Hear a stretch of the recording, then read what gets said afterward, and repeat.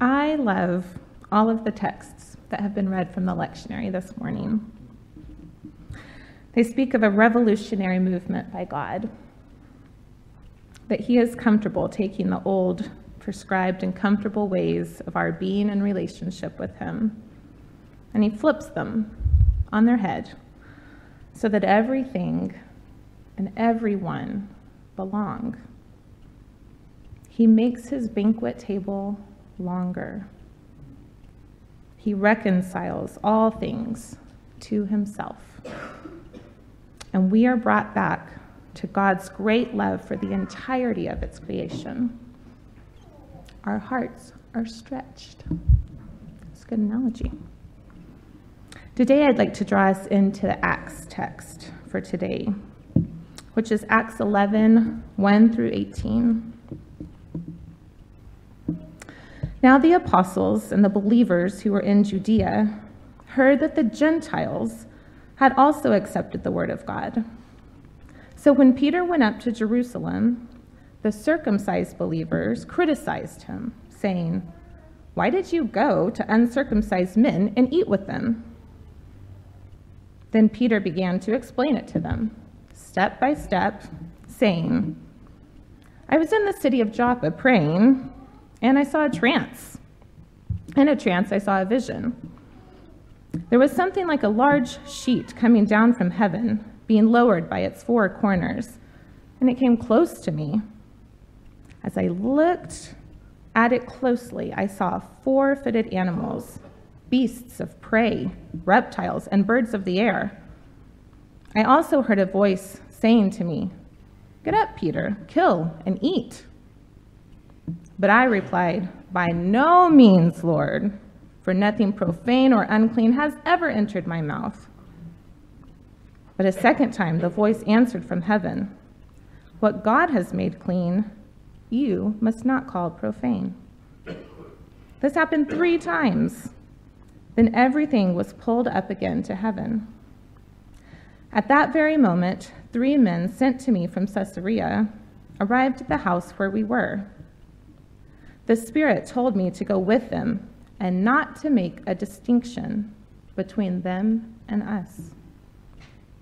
These 6 brothers also accompanied me, and we entered the man's house. He told us how he had seen the angel standing in his house and saying, 'Send to Joppa and bring Simon, who is called Peter. He will give you a message by which you and your entire household will be saved.' And as I began to speak, the Holy Spirit fell upon them, just as it had on us in the beginning. And I remembered the word of the Lord and how he had said, 'John baptized with water, but you will be baptized with the Holy Spirit.' If then God gave them the same gift that he gave us when we believed in the Lord Jesus Christ, who was I that I could hinder God?" When they heard this, they were silenced. And they praised God, saying, "Then God has given even to the Gentiles the repentance that leads to life." So this text isn't just about what we're allowed to eat now. The apostles and believers have been noticing God's movement among the Gentiles. And this is one of the very first stories that acts as a catalyst for their participation in God's work. In studying this passage, my studious husband reminded me that the people on the margins whom Jesus ate with and spent time with, they were marginalized Jews. For the most part, Jesus doesn't have very many encounters with Gentiles. This was a mind-blowing reminder for me. I often read scripture with the intent of figuring out who the outsider is.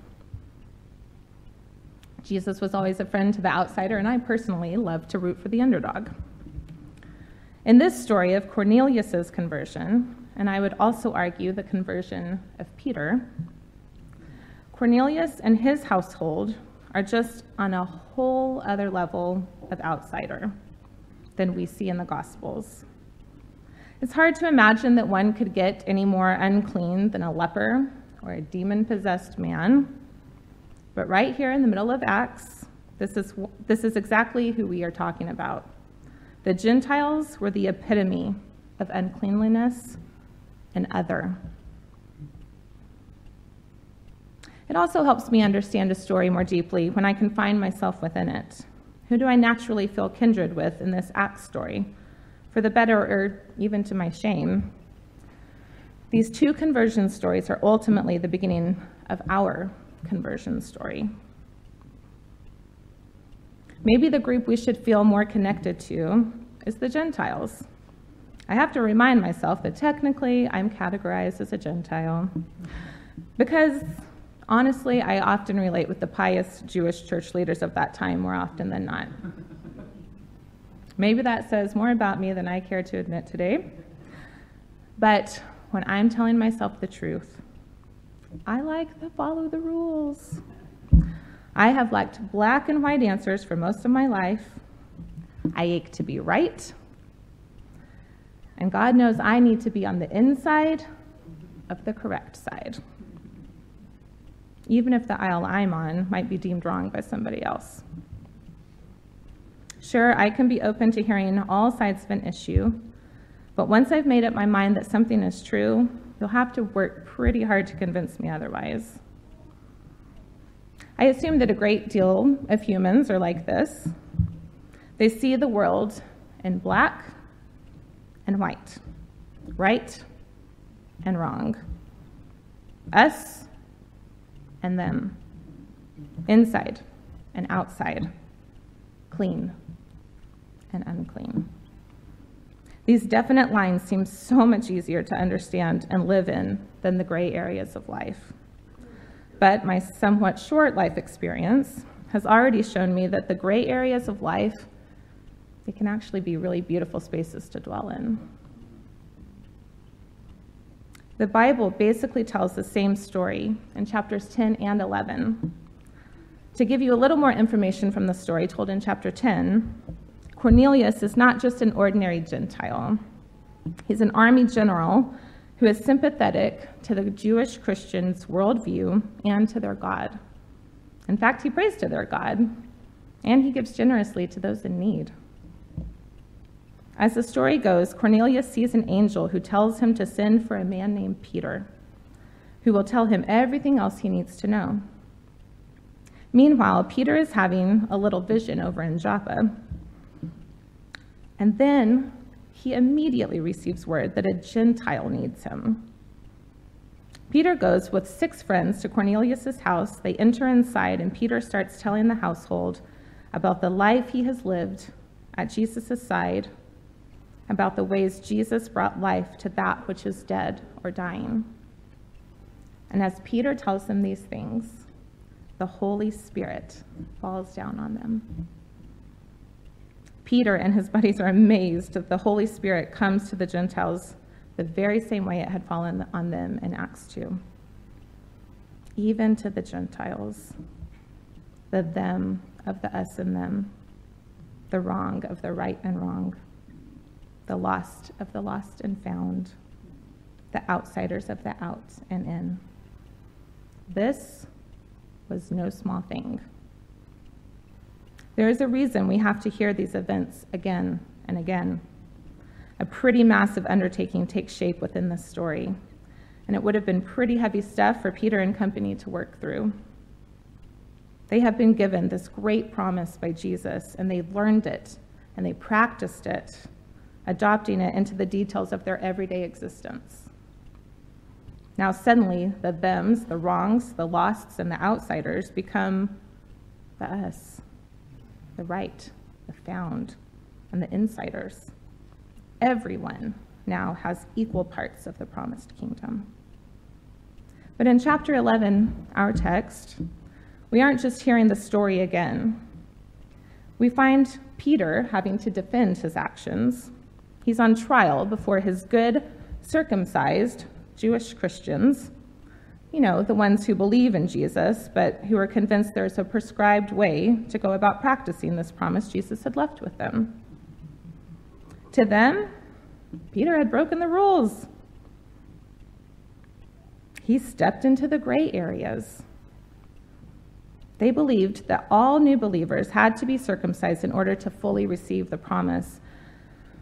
And they're referred in our story as circumcised believers. They wonder why he, Peter, has the authority to change the rules in the system just because he wants to. They don't understand or get it at all. Maybe we can't really blame them. They weren't in the room, seeing it all go down. For them, they were rightly defending their faith and calling out a heretic, justly preserving the right and prescribed state of things. Peter's defense states the facts of the story, making sure he highlights exactly how his own conversion took place in synchronicity with the Gentiles. He starts with his vision, where he sees the sheep being lowered from heaven and all of the animals on it, and the instruction from God that he can kill and eat any of it. By the way, this would not have been in line with the kosher laws that he had been abiding by on God's authority up until this point. Peter wants to make sure that his skeptical prosecutors know that he did, in fact, protest this kosher-breaking nonsense. I assured God, "No, Lord, I have never once put unclean food on my lips." Peter's reminding them he's a good boy who follows the rules. He knows the answers. He practices God's word in the right ways. But in this vision, God says, "Do not call anything impure that I have made clean."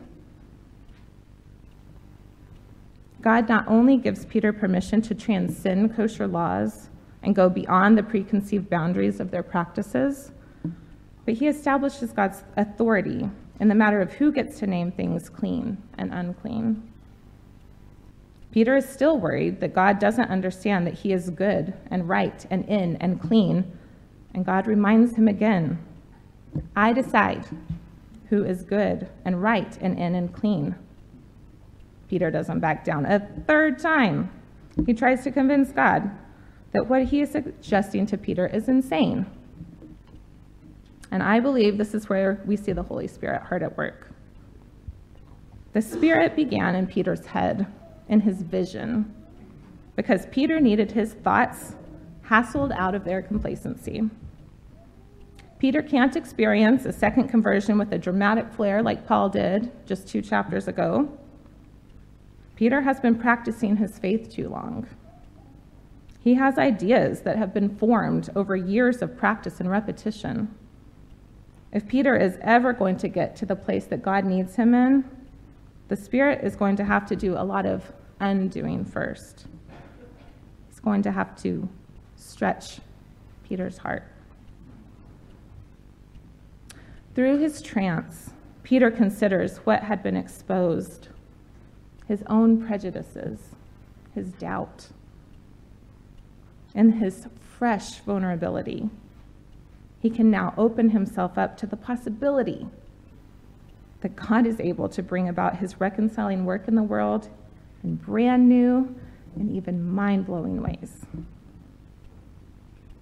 Peter has some freedom to think differently about his faith and his knowledge of God up until that point.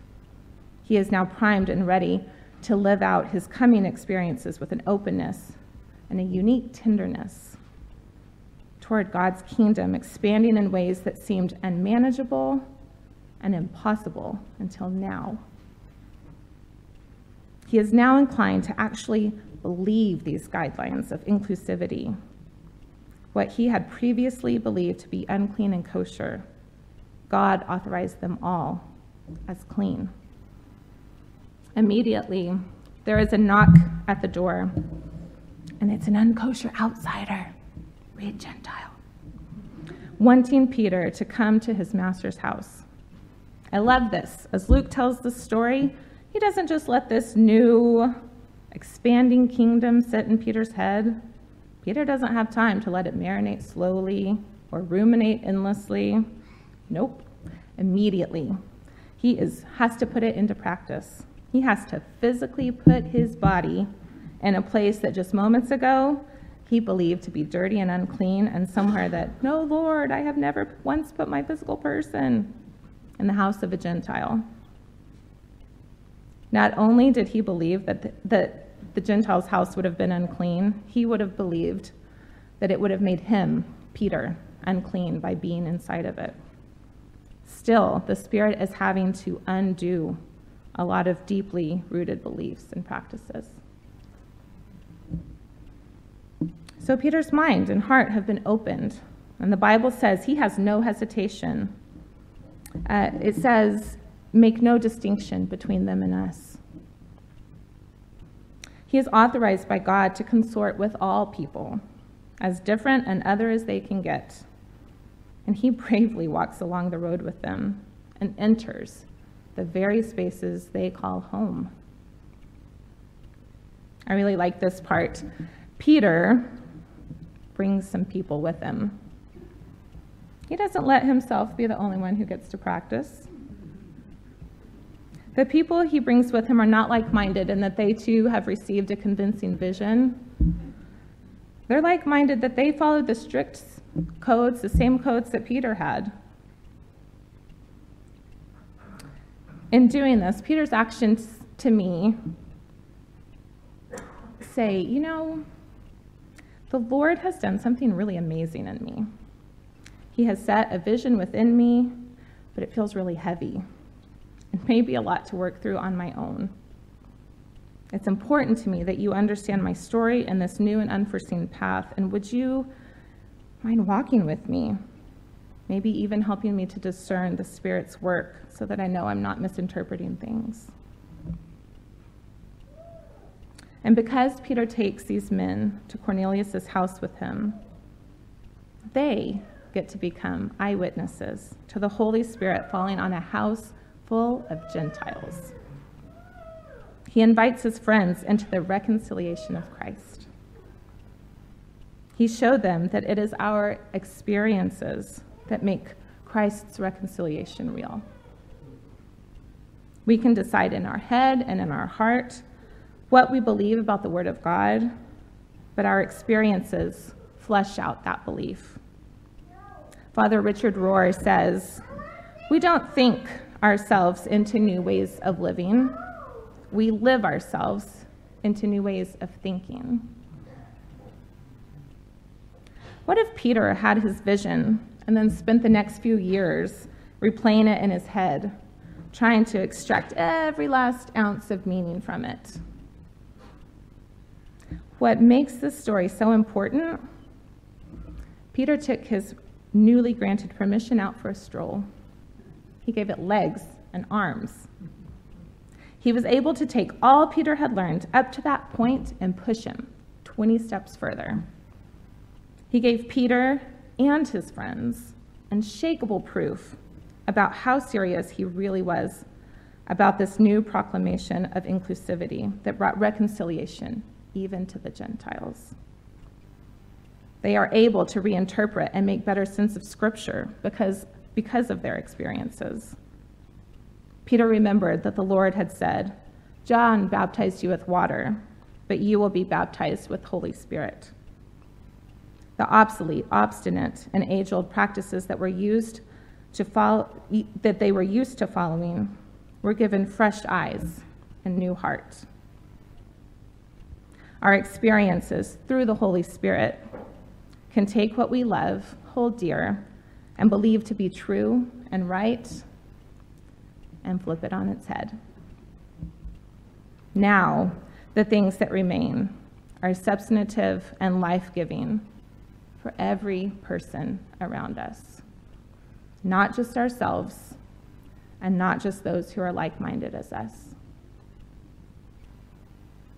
It is the interactions with real human people and the Spirit's movement among each of them that gave Peter not just a story to tell, but a revelation to reveal. By the end of Peter's defense in verse 18, he makes certain that his prosecutors understand there is a new reality in play. The Gentiles now have everything the prosecutors have, minus a not-so-slight medical procedure, and that it all happens by the authority of God and not by Peter's. I'm a sucker for good storytelling. a well-crafted story. Stories change us. Just as it did for Peter, our experiences can reinterpret Scripture for us as we see it lived out in real people's stories. Isn't that why the gospel message has lasted 2,000 years? We are drawn to the ways God actually moves and acts in real life, both in history and present day. The people around you have stories to tell about the movement of God in their lives. Some of these people, let's be honest, really hard to talk to. They feel unclean and just plain wrong. They approach their life and even the gospel in ways that feel completely foreign to us. We can have zero understanding of entire groups of people. And we will never hear their unique stories of reconciliation if we are too afraid or too uninterested or simply too annoyed to ask them questions about it. When we don't ask the questions, we miss the nuanced ways the Holy Spirit moves within our neighbors. And when we don't listen to the story of the other, we risk missing the inbreaking of the gospel to a people we deem unworthy and undeserving. It's too bad. These circumcised, rule-keeping, etiquette-following believers were able to hear Peter's defense and be convinced about the breaking in of God's kingdom and disruption of old systems because they dared to ask Peter his story. But here's the important part. Real conviction came to them not just because they asked the question, "Why are you eating with uncircumcised men?" but because they actually listened to Peter's answer. They allowed the Spirit to do its work of undoing. They allowed the Spirit some room and some space to move and expand what they knew to be true up to that point. They allowed the Spirit to guide them further along the road into an understanding of the gray hues represented in their fellow humans. They didn't dismiss answers they didn't like for the simple fact that they didn't like them. We need all kinds of representatives for the kingdom of God. We need groundbreakers, the Peters who can see and believe a bigger vision for the whole of humanity, ones who are willing to trailblaze unwalked and scary paths, taking flack on all sides because of the uncharted territory and unseen goodness with unclean people groups. We need rule followers who are in the room. They're in the room with the Peters on these journeys of blind faith. And because it can be so easy to get caught up in the excitement and romantic notions of the trailblazers, we need rule followers in the room, bringing checks and balances and a realistic witness to the prosecutors that be. These grounded individuals bear witness to the wonders they have experienced and seen with their own eyes in uncharted territories. What signs and evidence do we miss about God's authority, glory, and reconciliation when we aren't even in the room? Finally, we need movable skeptics. And I say movable on purpose. What good is done for anyone when criticism and judgment and skepticism come from those who are unable to receive, consider, and perhaps be moved by something outside of themselves? The circumcised believers were skeptical as they questioned Peter's behavior, but then they were brave enough to hear something that they were really uncomfortable with. Then they allowed the Holy Spirit to do its work in them, just as it had done its work in Peter and in the 6 men who were in the room and in the Gentiles. Maybe they recognized that discomfort is often the Holy Spirit's favorite mode of work. And in the same way, when we recognize the discomforting undoing or stretching of the Holy Spirit, we are able to face our prejudices, step into the room, and earnestly practice the peace of Christ with our physical presence alongside the other. Peace be with you.